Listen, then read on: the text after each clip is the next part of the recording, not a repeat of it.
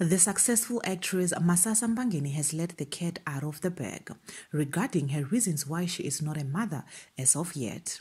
The actress is now around 33 years on earth and still plans to put conceiving on hold until she has her pockets fuller and thicker. Hi T-Squad and welcome to the T-World.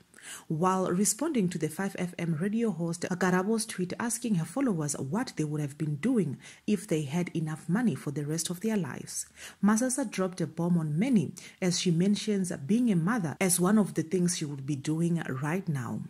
Conceiving and giving birth is one of the most beautiful things a woman can ever get to experience, especially the women in their 30s. They tend to attend to their birthing clock. On the other hand, Masasa Mbangeni, who has chosen to date across her race, she feels she needs much more money for her to then make a baby, and also revealed she would also be teaching.